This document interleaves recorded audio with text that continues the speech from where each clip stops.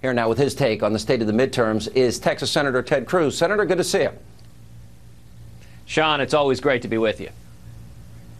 All right, let's talk about the race. Let's talk about these swing states. Let's talk about the polls. You've been, I assume, traveling to a lot of these states. I know you were in Kansas recently. What do you see on the ground? Yeah. Well, I've been on the road the last 6 weeks all over the country. I've been in Kansas. I've been in Georgia. I've been in Iowa. I've been in Colorado. Tonight, I'm here in Florida. I'm headed to Alaska day after tomorrow.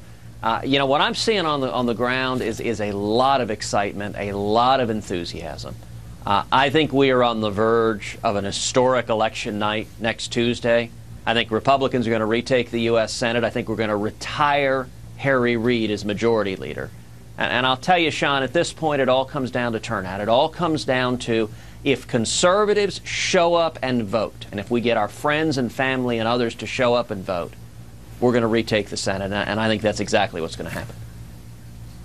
What do you make? Even the New York Times today picked up on a point that I make, that in every election cycle, that when push comes to shove in a lot of these close races, that we often see the race card being used. We've seen it now being played in Georgia, and very specifically with a new super PAC ad of Harry Reid against Thom Tillis in North Carolina.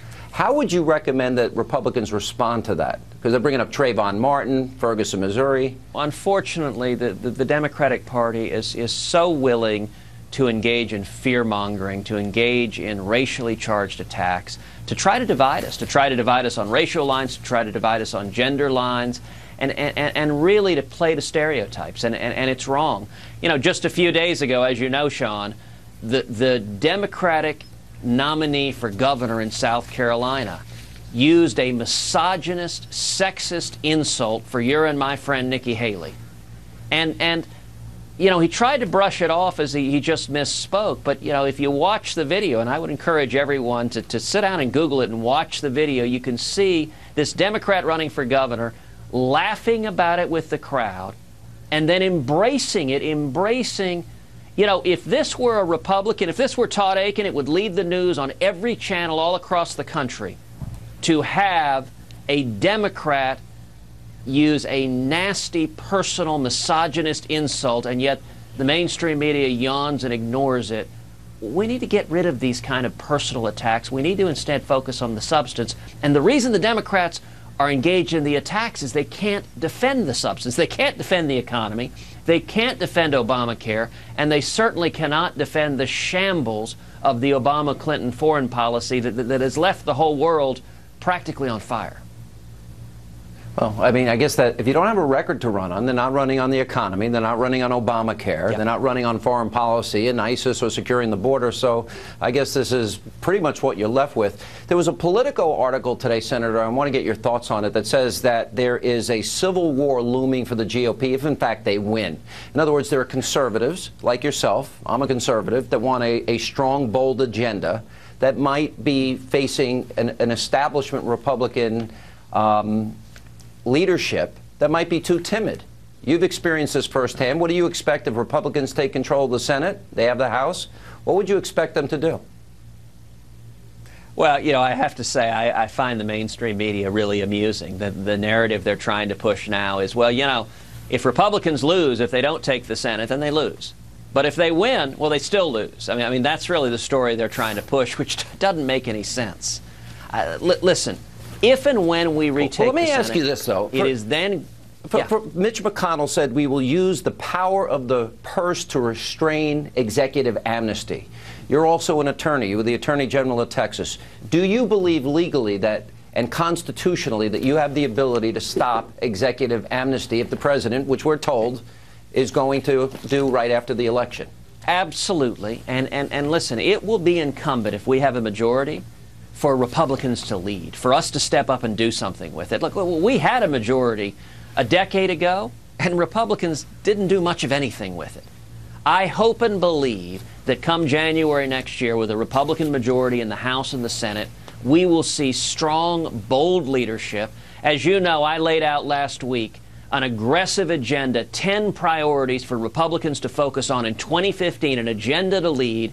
It's up on my website, tedcruz.org, laying out exactly what we should do. We should focus on jobs and the economy and growth. We should focus on liberty and our constitutional rights, and we should focus on security, defending this nation. And it's my hope that we see Republicans in Congress doing exactly that. And one thing you can rest assured is that is certainly going to be what I'm urging my colleagues to do, is for all of us to stand together and present to the American people a bold, positive agenda, an alternative path, that there's a better way than the failed Obama agenda. Senator, how important this election cycle is the handling of Ebola, ISIS, Gitmo detainees, which we reported earlier, that now have rejoined terrorist groups like ISIS, or not securing the border. The problems are the border. How big are those issues? As you've been traveling around the country in support of other candidates, how often are you hearing those issues come up? Constantly, over and over and over again. And you know, there are really two things that are wrapped up in both of those issues.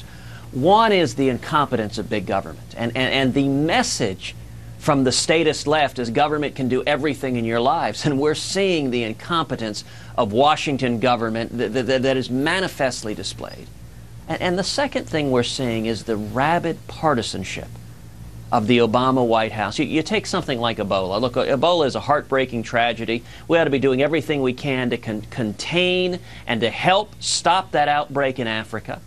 But we also ought to be engaging in the common sense step of banning commercial airline travel from Western Africa to the United States. Other nations in Africa have done that. And this is not something that in any rational world should be a partisan dispute. This should be a matter of common sense. Both Republicans and Democrats across the country have called for it, and yet the Obama White House treats it like everything else, as all politics all the time, and they simply have dug in and refused to take the common sense steps that are needed to protect this country.